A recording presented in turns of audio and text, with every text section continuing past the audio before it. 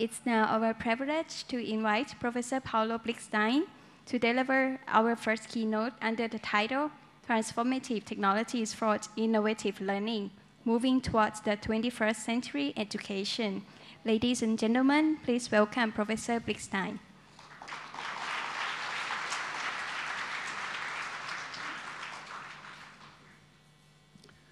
Madam Prime Minister Yingluck Shinawatra, Mr. Deputy Prime Minister, Mr. Minister of Education, Mr. Pongtep Tekanjaina, Ms. Secretary General of the Education Council, Dr. Sasitara Pichai Shanarong, Mr. Chairman of the Sapat Foundation, Mr. Paron Yatsanainen. Thank you for the invitation for this amazing event in Thailand. I'm very honored to be here. Before moving to the United States 13 years ago, I lived in a country very similar to Thailand, Brazil. They might look very different, but they are very similar in one thing. We both know, Brazilian and Thais, that the necessary condition to sustainable development and a better life for all of our citizens is the improvement of education. Human capital is the most precious and valuable type of capital. And why? Every single piece of research shows that better educated people have a higher income, lead happier lives, educate better their kids, are more productive, spend less time doing repetitive work, have less issues with substance abuse and violence. Education also makes us more humble, because the more you know, the more you understand that you need to know more. Better at understanding other cultures, more prone to respect and be tolerant to other peoples and traditions. Education also makes us more capable to see what we can become. As Paulo Freire would say, it guides us out of the here and now, of being stuck in our everyday problems, towards the world of possibilities, of solutions. Education has worked very well for us for centuries in many different formats. But somewhere this project went wrong. And it went wrong when, after the Industrial Revolution, we were in love with the idea of mass-producing everything. We fell in love with the assembly line. So we decided to make education an industrial product. We standardized curriculum. We invented the school bell. We grouped students by age. The only problem is that that was done before any research on education had ever been done. Of course, the mass production of education did wonders to universalize schooling, but we designed a system not knowing anything about the brain, about human learning, motivation, behavior, memory, and children's developmental stages. But now that we know a lot more about education and the human brain, we are stuck with the old system, which is very resistant to change and terribly inefficient given the new technologies we have. If you survey every country on earth, only about 10 will say that they are happy with their educational systems. How is it possible that countries spending 5% of their national product, which is, in the case of the United States accounts for almost $1 trillion, are still unhappy? One explanation is the industry of rankings, another thing we inherited from the industrial age. We have stopped talking about our national vision for educational and started to obsess over rankings. In a ranking, only one country can be first, and then everyone else is unhappy. But that does not mean that all the other countries are doing it wrong, and they should copy the number one. Education is not an international contest. It's not the World Cup or the Olympics. International contests are about preparing a very small elite group of people for a 2-week competition. Education is about millions and millions of children of all sorts of cultural backgrounds, previous abilities, and interests. The way we should think about such a mega system is very different. A couple of years ago, Finland got the first place in the Program for International Student Assessment, or PISA, an international test organized by the OCDE in more than 20 countries. everyone went crazy about the Finnish system. Then a year ago, the province of Shanghai topped Finland in the PISA ranking, which was second by a small margin. Everyone started saying, oh, maybe the Finnish system was wrong after all. Let's now look at the Chinese system. That is not how a country should design its educational system. It's not about chasing the newest fashion in education, just looking at who is number one. But there are other problems. If you look at some of the top countries or provinces in the PISA test, Singapore, Shanghai, or Hong Kong, the first fact that comes to mind is that most are city-states, not large countries with diverse populations. Managing an educational system in one single city or region is a lot different than in a country such as Brazil, Thailand, or the United States, with large, diverse populations. Second, if you look at what is really happening in some of those countries in terms of how they are organizing their educational systems, it's a nationally organized test preparation machine, rather than real education. Children are spending 12, 13, 15 hours a day memorizing facts and learning how to do well in tests. Try to give them a problem without a clear right answer, and they don't know what to do. And most problems in real life do not have a clear right answer, especially the ones that matter. Finally, there are methodological problems. It has been shown that some countries administer the test in the middle of the school year, while others do it more towards the end.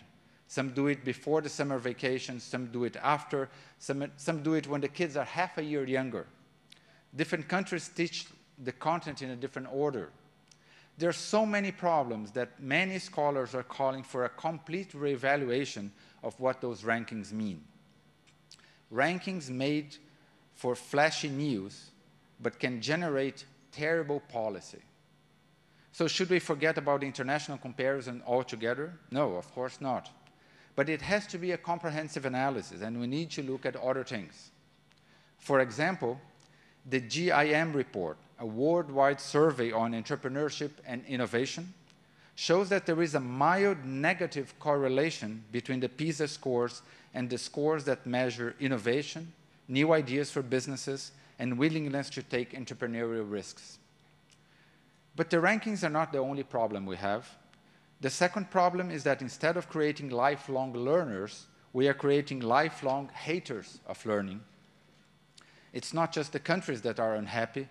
The children are very unhappy as well. The latest statistics from the OECD show that 52% of our students, on a global average, find school boring, and 30% just dislike school altogether. But the problem is even greater in an area that is even more crucial today: science, engineering, and mathematics.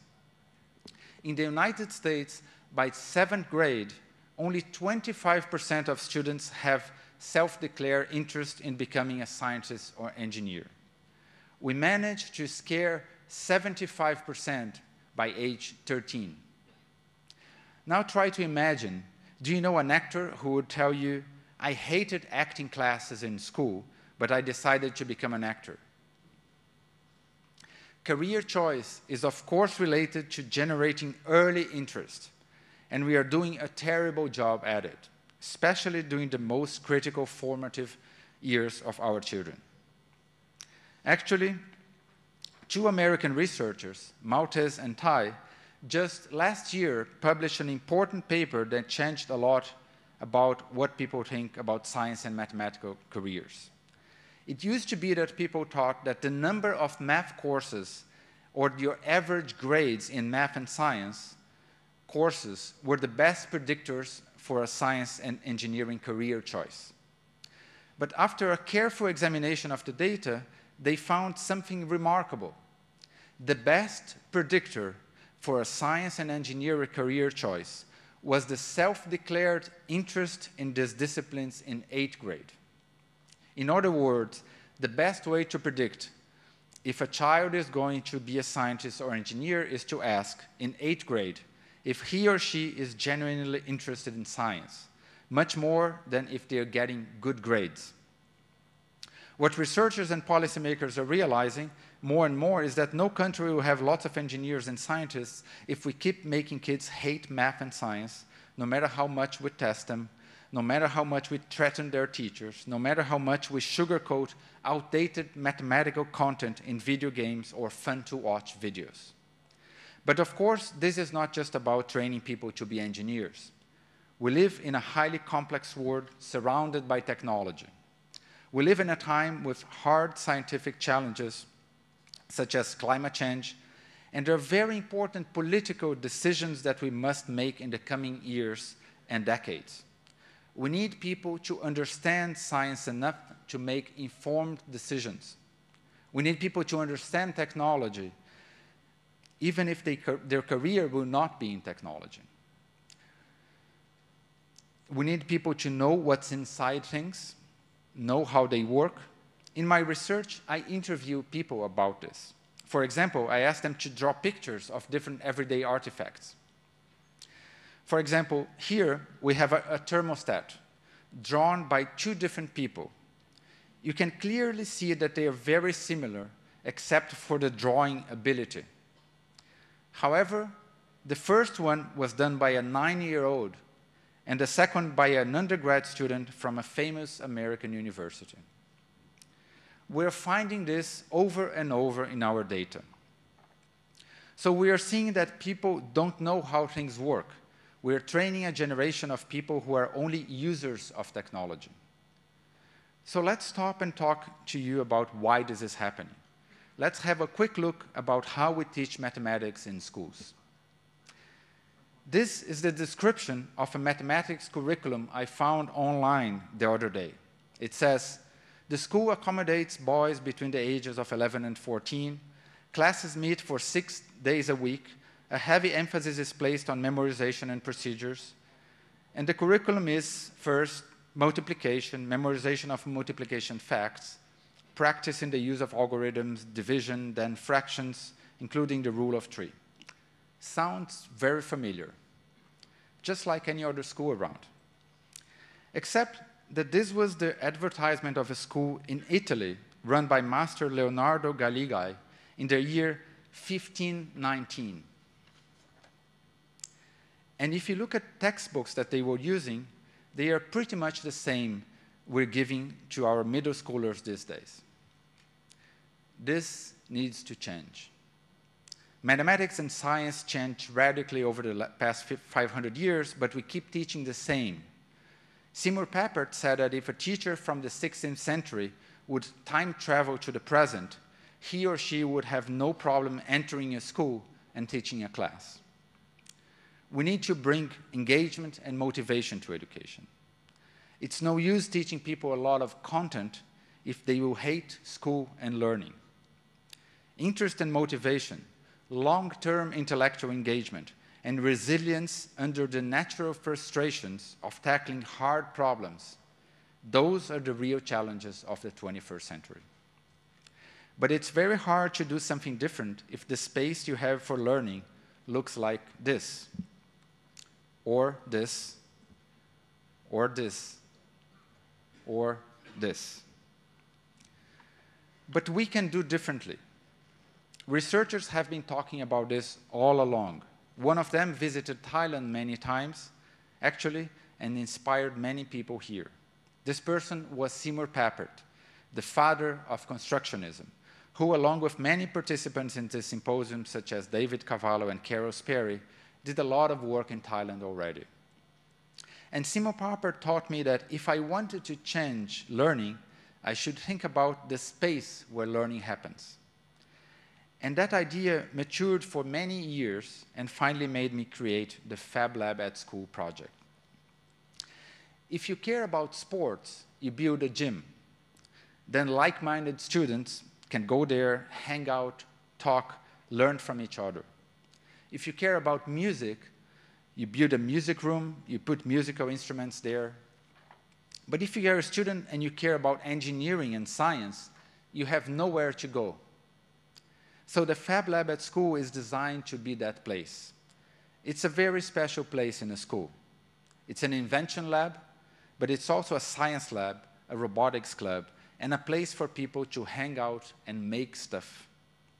And we put the most modern prototyping machines there, such as laser cutters, we can cut any material in any shape, 3D scanners, which can scan and copy real objects, 3D printers, these incredible machines that create real objects, and robotics that gives life to these objects. It is designed in a way that it doesn't look like a traditional lab. It's colorful, it's transparent, it's inviting to exploration. It's a cool place to be, not a space for the usual nerds and geeks. It does not scare people who have never built anything or who don't know anything about technology. It works during the normal school day for innovative teachers to try new ways of teaching their classes, or after school for more exploratory endeavors, even outside of the school curriculum. And what kind of things do students do in those labs? For example, these girls from a school in California, where we have one of our labs, instead of hearing about Leonardo da Vinci, they could be Leonardo da Vinci, recreating all of his machines using a laser cutter in under 2 weeks. Then they got to show it off at the Maker Faire, a big science and engineering show and tell in California. Instead of learning about science by reading a book, the 7th grade class in this Palo Alto high school had students create and assemble their own microscopes and even customize them, making them very personal. Instead of a cold and impersonal instrument that lives in a lab, they took the microscopes home, examined things, took pictures, and brought the materials back to the school. So science became an instrument to get to know more about your life and your environment. You walk around with your scientific instruments, they augment your senses, they become part of your everyday life.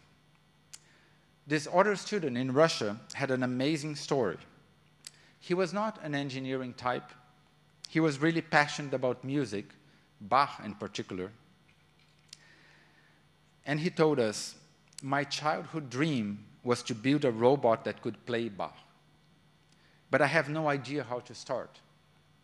So this student participated in a workshop at his school's Fab Lab at school for a week and learned how to laser cut, program, control motors, and sensors. In a week, he had an incredible prototype of the flute, but it wasn't good enough. The workshop was over, but now finishing the flute was his project, his idea. We didn't have to give him a grade to finish it. He just kept coming for the lab for 2 months, several times a week. In the end, he built a flute with 12 servo motors, a really complex control mechanism, and he was able to play some simple Bach melodies by programming a microcontroller board. And he took this project to the National Science Exhibition, a very competitive event in Moscow with hundreds of students from all over the country, and he won 3rd place, and he still claims to be just a musician. These 2 girls in Brazil wanted to solve a big problem. One of them had a sister who had just had a baby, and she couldn't do anything around the house. Every 5 minutes, she had to come back and rock the stroller. For 6 months, these girls learned about mechanical construction, gearing, electronics, and created a stroller that rocks itself when the baby cries, using a sound sensor and a really complex mechanical engineering, most from recycled motors and gears they found in the trash. And it really works. The Fab Lab at school is not just another lab in a school. It's a disruptive space. In all of our current labs, in just some months, it has become an amazing place for innovation and for new ways of teaching and learning. But why digital fabrication? Do we need to 3D print and laser cut? Maybe we could just settle for scissors and glue, which are a lot cheaper. The reason, as Marshall McLuhan would say, is that we shape tools and tools shape us. The tools we have determine what we can do. The tools we have determine the quality and the complexity of the products we can do, how far we can take our creativity. If we want students to build and make stuff, we need to give them the best tools that we have, the tools that will help them realize their most creative ideas. Papert loved the analogy of the pencil. He imagined a time in history when pencils had just been invented. Then someone had this idea, let's use pencils in education. But let's go cautiously.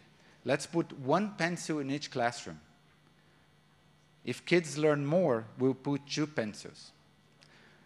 Of course, this idea is absurd because a pencil makes a lot more sense if everybody has an extended exposure to it, if all students can use a pencil. Technology adds layers of complexity and sophistication to what students can do. Technology augments our cognitive powers. They allow us to understand things in new ways, see patterns that are invisible to the naked eye, and invent and create things. You learn by creating, by constructing with technology. It's not about just doing what school do a bit better, using the internet, watch videos online. It's about enabling students to do things that are unthinkable before, radically new things that will make them fall in love with learning, making things, programming, inventing rather than consuming, questioning rather than accepting, dreaming rather than complaining. And let's not delude ourselves that we can just cram an infinite amount of content into the curriculum. The day has 24 hours. Every hour learning how to do simple-minded calculation is an hour less for problem solving, for thinking mathematically, for more complex and interesting endeavors. We need to make choices. We live in a world that's changing very quickly. Google did not exist 13 years ago. Facebook is 6 years old. iPads are 2 years old. In a time like this, we don't need people to do mindless calculations. We need people who are rapid prototypers of ideas. People that will not take 10 years to come up with an idea because they were taught in school that their ideas are bad. We need people who can come up with good ideas, people who are not ashamed of being wrong, of making a mistake, of failing, and can prototype and iterate until the good turns into great. We want to start it very early in Thailand. We want to teach kids since 8 or 9 years old that school is a place for ideas, to try new ideas, to share ideas, to be wrong about them, to improve them with the help of friends and teachers, not to receive them well packaged in a textbook. We want them to come to school thinking, what am I going to invent today? What powerful ideas I'll bump into today? Seymour Papert said that we should never base our decisions on educational policy just on immediate results. He said that we should always look at where the system is going as a result of that innovation. Let us imagine that our innovation is giving more tests to kids. It might improve scores in the short run by increasing the pressure on schools and teachers, but it's taking the system in the wrong direction. I think that here, with the Candlelight Project, the DSIL School, and the FabLab at School project, we are making very hard choices. It is not easy work. It will not happen overnight, but it will be taking the system in the right direction, just like the founders of DSIL did 12 years ago. It wasn't the easy thing to do then, but it's taking the system in the right direction. The way we teach reflects the way we are as a society. I hope that 20 years from now, we'll look back at today and feel happy for having taken the steps in the right direction. A direction that celebrates democracy as a way of being, both in society and in our schools. A direction that celebrates intellectual freedom and autonomy, that recognizes that children are entitled to have their own interests and passions. A direction that celebrates our natural talent as humans to teach and to learn. A direction that deems education not as a form of mass-producing rigorously identical brains for rigorously meaningless tasks, but as a form of generating better, happier, smarter people. And by the way, those people are your children and your grandchildren. And that is the best possible thing we can do for the next generation. Thank you.